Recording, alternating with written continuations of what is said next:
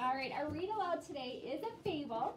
It's by Aesop, and most fables are called Aesop's fables.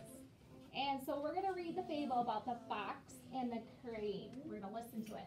The Fox and the Crane, based on a fable by Aesop. Has anyone ever played a trick on you? How can a trick teach a lesson? Fox and Crane used to be the best of friends. They had a real affection for each other.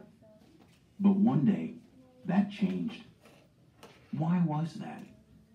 Well, as you know, foxes are sly and tricky, and this fox was as crafty as the next. It all began when Fox, who loved food, wanted to taste the food that Crane ate. "I'll invite Crane to my house for dinner," he said. "After that, she will surely invite me to her house for dinner. Then I will be able to taste her food." The next day, Fox saw Crane. "Will you come to my house tonight for dinner?" he asked. "I will make soup." "I'd love to come," said Crane. "I'll see you tonight." Okay, so who is going to invite who over for supper? Ellie? Goose or something? Okay, so the fox is going to invite the crane over for supper. Now, why is he inviting the crane over for supper? What's the reason? Why does he want to invite Crane over? Lewis? Let's eat him. Do you think he wants to eat him? Maybe that could be part of it. But he said something in here. The foxes are sly and tricky. He wants to eat the other one so he can go to his house forever and eat her food. Yeah, he wants to go to her house to eat her food, right? Maybe not eat her, but eat her food. But we know foxes are sly and tricky. What does sly mean? If somebody is sly, what does that mean, Eli? Eli, I think. They're tricky. Yeah, they're tricky. It's kind of another word for tricky, okay? So they're kind of, very, if somebody's sly, you just know that they're kind of thinking and they're very tricky, okay? Lewis. And tricky's not a word. Tricky, yep, tricky is a word. If somebody's tricky, they like to trick you. How is that a word? Okay, now, we're going to see what happens on the next card. That night, Crane arrived for dinner. "My soup is always delicious," said Fox. "You'll get a lot of nourishment from it, too. I hope you will like it." But Tricky Fox did not really want Crane to eat the soup. He wanted it all for himself. So Fox came up with a crafty plan. He served the soup in very shallow bowls. Fox could lap up all the soup in his bowl, but Crane could not lap up the soup in hers. She twisted her long neck this way and that way, but all she could do was dip the end of her long bill in the bowl. No matter how she tried, she could not eat the soup. After dinner, Crane said, "Thank you so much for inviting me to dinner, Fox. I hope you will come to my house for dinner. In fact, why don't you come tomorrow night?" "Wonderful," said Fox. "I will see you then." Okay. After Crane left, Fox enjoyed the rest of the soup.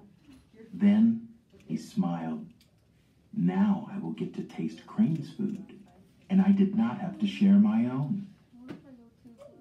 How come he didn't really have to share his? Ellie, why didn't he really have to share his?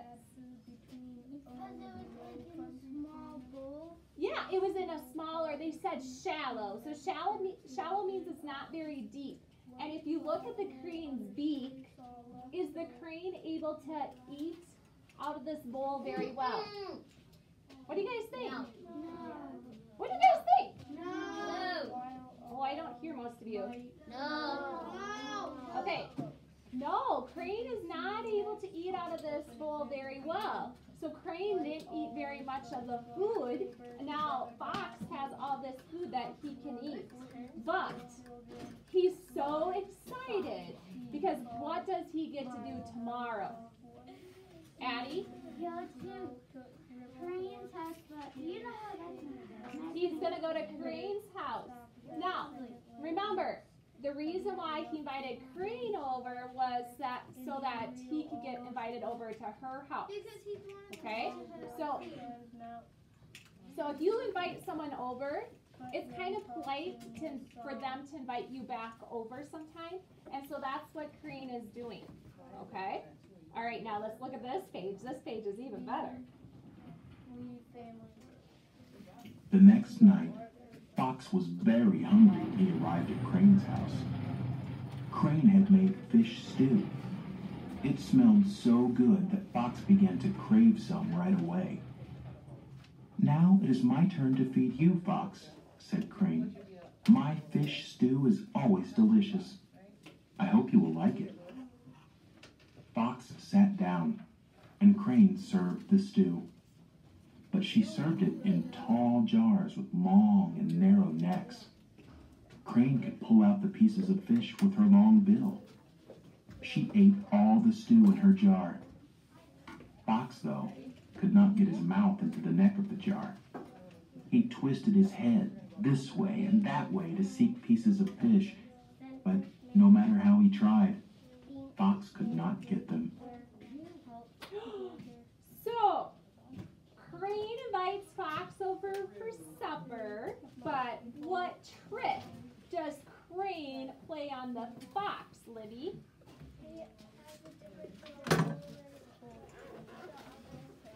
Yeah, she gave him a different kind of bowl other than the bowl that he had. Remember, he gave the shallow bowls, and Crane wasn't able to eat out of the shallow bowls.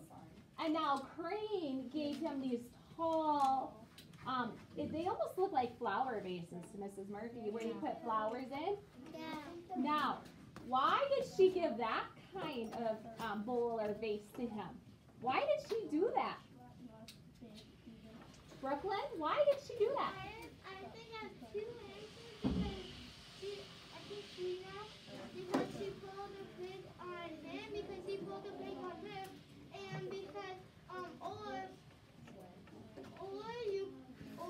because her house, so she only has like her stuff that she really needs, or just Brooklyn bowls. True. So Brooklyn says, well, maybe that's all she has in her house, so that's what she uses, maybe. But I think what you said, the first thing, is that she's trying to play a trick on him because did he play a trick on her? What do you guys think? Yeah. You guys are so sleepy today. Yes. All right, so let's see what happens now. Fox got so frustrated that he picked up the jar and tried to pour the stew into his mouth. But the pieces of fish got stuck in the narrow neck. Fox could not get any fish stew to eat. "Why, Fox," said Crane, "you are not eating your dinner. Don't you like fish stew?" "Well, Crane," answered Fox, "if I could get some to eat, I'm sure it would be delicious." Crane did not apologize. She just smiled. Fox knew that he had been tricked, and he was not happy. He had tried to get a free meal, and his crafty plan had not worked. Crane had been even craftier. She had tricked Fox. But what could Fox expect? Wise people and animals know that he who plays a trick should expect to be tricked in return. Okay, so on this card, or this page up here, Fox is frustrated. Kinsley, what does frustrated mean?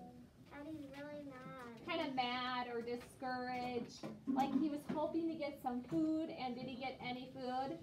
No, because when he tried to, he said he tried to pour it, like the stew in his mouth.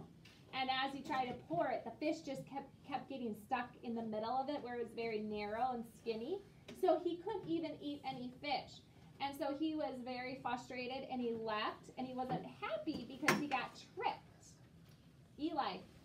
The only part of the stew I think he only got was the juice. Probably just the juice. I would agree with you. So Except he not probably the just fish. got the juice and no actual food, right? Now at the end, just a second, Liz, it says, but what could Fox expect? Wise people and animals know that he who plays a trick should expect to be tricked in return. So if you play a trick on someone, what should you expect in return? Why, if you play a trick on someone, like let's say you play a trick on Mrs. Murphy, what should you expect in return? A trick. You should expect me to try to trick you back, right? So if you trick somebody, they're going to probably trick you back, okay? So, who thinks they know what the lesson that we learned from this story is? Okay, Lewis? Fox invited her to come to his house and that bowl was too shallow, then she couldn't eat anything, then she invited Fox to go to her house and he couldn't eat out of the glass bowl what she'd eating. Right. So he tricked her, so she tricked him in return, right? Yeah. So who thinks they know? What is the lesson we can learn from this story? Addie, what do you think? Never play a trick on someone because they're gonna get you back no matter what. That's a good lesson. If you play a trick on someone, be prepared for them to play a trick on you. Trick what you could do. So when they dinged on you, so have someone go on top of powder and someone with water and then spray water on them and then spray the powder on them and then it will all stick to them. It'll all stick to there. Okay, last one, Brooklyn. I have three. Okay, what do you think the lessons learned? I want the lesson learned.